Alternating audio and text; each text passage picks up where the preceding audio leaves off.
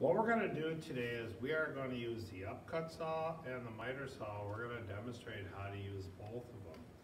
Now, every one of your boards coming through the shop will come through these two saws. If you notice, they're located right here, both of the saws, because whereas all of our wood is found behind the wall, so those long boards will come out and they will be processed through one of these two machines.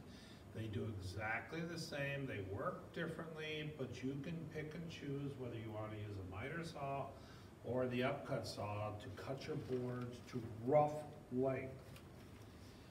Now, first step we're going to do is, another thing is you got to hold the board against the fence. Now, when we're up here, we don't put this right here. Now, if you look at our setups, probably a lot different than what you have at home.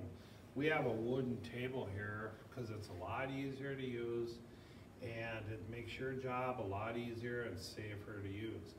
Now, when I have my miter saw at home, I don't have this wood table here. I just have the metal table that came with the miter saw. So, but at school, we want to make sure we put the board tightly against the fence. Make sure the blade is sharp and mounted properly. Now, you don't have to worry about that. We do that for you. But this is on here for you to use somebody else's saw or a saw at home. What you gotta do is unplug the machine, and you should visually inspect the teeth to make sure that they're not bent, the blade isn't bent, and the teeth are all in good shape. That's one really good habit to learn, especially when you're using somebody else's stuff that may not take care of it. So make sure you check that. The guard needs to be in place. Right now I had it up, but we want our guard down. This machine will automatically pick the guard up as we begin to cut. We need to keep our fingers 6 inches away. On our fence right here, we have no hands, and there's black lines right here. Here is where I do not want to put my hands, so the imaginary line is right there. As a reminder, they're right here. Keep our fingers back away from that edge. 6 inches. Never stand in line. Some of you like to cut with the saw hitting you mid-chest. You don't have any power that way. You don't have any control. What you need to do is have your right hip, just like the table saw. A lot of these applications and safety rules apply to multi-machines. My right hip needs to be in line with the saw, so I can use the power of my shoulders and the power of my arm to actually cut. Never start the machine against the stock. That's a safety rule on every single machine.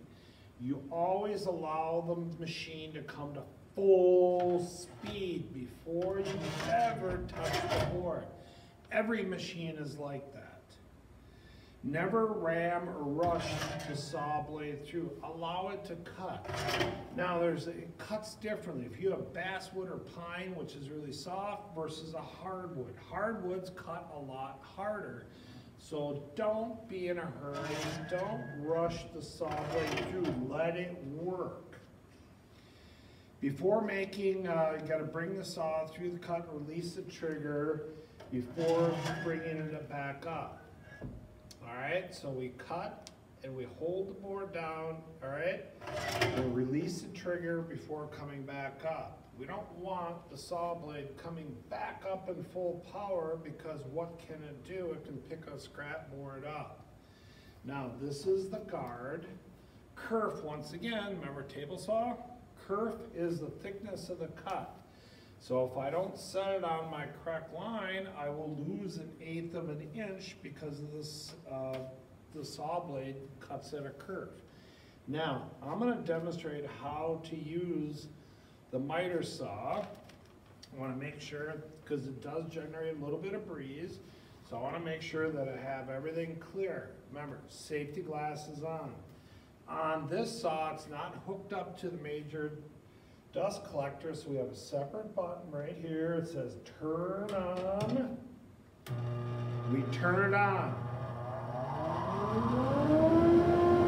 Now, I'm going to shut that off demonstration because it is a little bit loud and I want you to hear me. So the first thing we're going to do is I take a look at the board. I need to cut off a little bit on this board because it's cut uneven. It's just a little bit of damage. So I want to cut right here. So what I do is bring the saw blade down, fingers off the trigger, put it on my line, right where I want it to cut. So then I'm going to come back up. If we take a look at the saw, there's a button right here. Before I pull the trigger, the button needs to be pressed in with my thumb before I pull the trigger. It's a safety mechanism on it. This is, if you're wondering what this is just a light to use. We don't need that in here because we have plenty of light. So I need to press this in, then I can pull the trigger. If you don't do both, remember you got to keep that button pressed in when we're cutting too. So now I'm going to make my cut. So what I'm going to do is, remember we got to come to full power. This is called a sliding miter. If you look, some of you have what's called a chop saw at home. The only thing it does is go down. But what a sliding miter allows me to do is cut a much larger board. This is obviously costs quite a bit more. Now, in the textbook, it says that I can come out here, I can push this way to get through the board, or I can start right here and pull on our wider boards, I can pull it through. Which way works best? That's a personal choice, and that's what you'll have to make. So now I'm going to set it up on here. I'm going to put my mark right on the line. I can see that. I want to make sure the board is pressed in tight against the fence. Keep my hands out of that 6-inch margin. I'm going to press the top button, pull the trigger.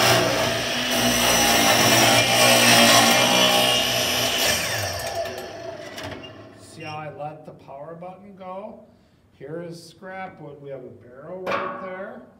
Now, notice that push-pull, I'm going to do one more demonstration of pushing the saw blade in. So what I do is come out here, make sure my hands, push the button, start.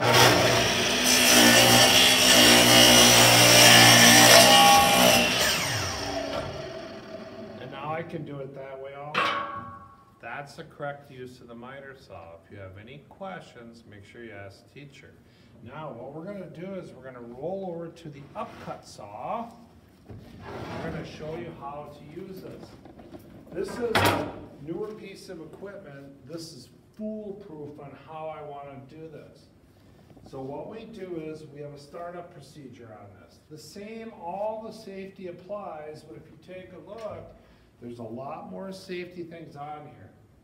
So the first thing we're going to do is I want to take a look and make sure there's no scrap wood up inside. There's 2 pieces of glass. Make sure there isn't. You can't really reach up in there, but you can take a board and clean out the scrap. So we make sure no scrap wood is in our area right here. This is called an upcut because the blade's literally going to go up into the board, whereas the miter saw, the board or the saw blade goes down. So we got to press the start button. Now, there's ways that we got to do this. The step 1 is make sure scrap wood is out. Step 2, all right, we're going to turn, the air power needs to be on. We have a gauge right here, air power on, because this is run through air power. We're going to start, we hit the start button, and now I can look through there. I put the board, I'm going to cut a little bit off. Now this has 2 buttons that we push. If you push one, it don't work. We got to push them both.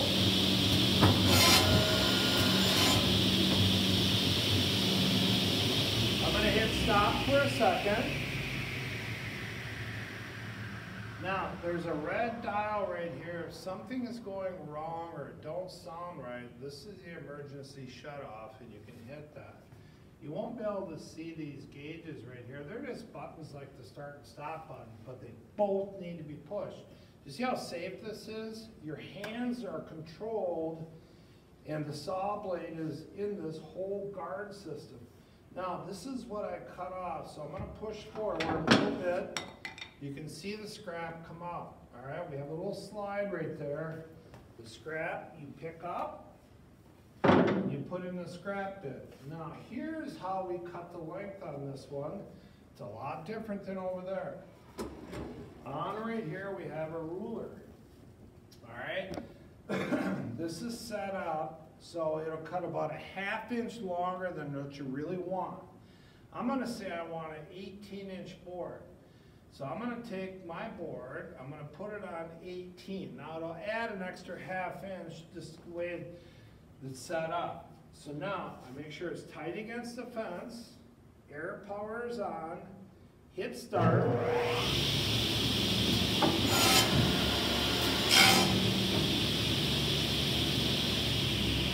Hit the stop button. Now, how long do I hold those green buttons? I hold them long enough until I hear the saw blade cut all the way through the board. Now, this is extra wood that I didn't need, so I would put that on here and somebody else might be able to use it. Here is my board that I cut. I set it at 18, so if I measure it, it'll be about 18.5, which is fine. You always want something a little bit longer when they're rough form than too short. Now, you gotta make sure, just kind of recap, make sure that you have against fence, follow all safety protocols. If it's not working the way that you anticipate, call over the teacher and we can work through that with you.